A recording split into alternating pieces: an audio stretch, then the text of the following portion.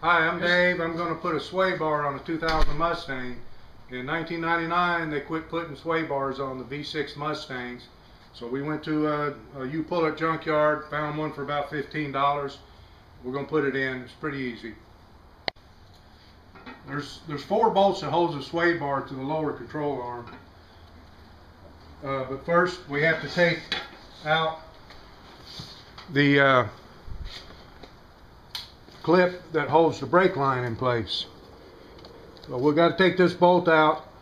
The sway bar will fit up in here, and then there's another bolt hole up here to hold it in place. Now when you get a sway bar, you got to make sure you get the clips and the bolts that go into the clips, because if you don't have the clips and the bolts, it ain't gonna work.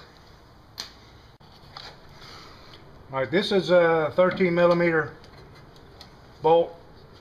I'm going to break it loose with this one. I'm going to use an air ratchet to take it out just because it's quick.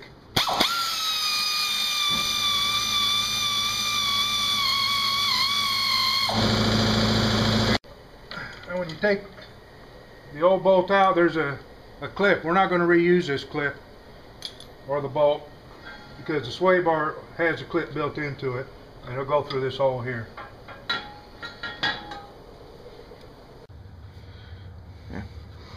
Okay, this is the lower control arm.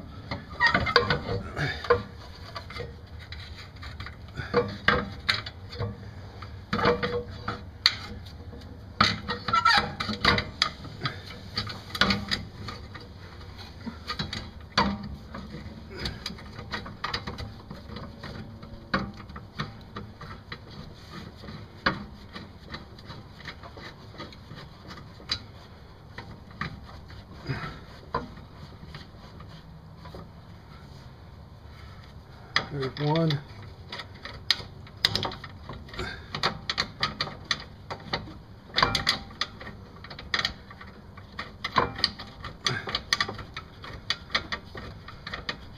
There's 2. Now, I'm not going to tighten them up yet. I'm going to put the other side in place, and then I'm going to come back and tighten up all 4 of them. Alright, now we just tighten. I got the other side on. Now we just tighten the 4 bolts down.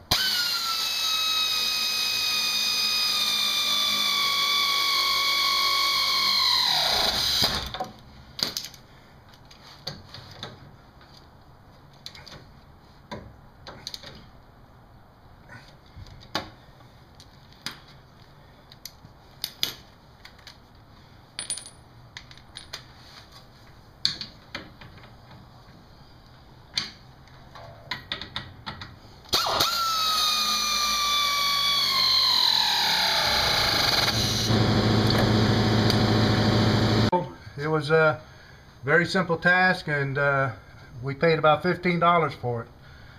So appreciate you watching, and if you like it, give me a thumbs up.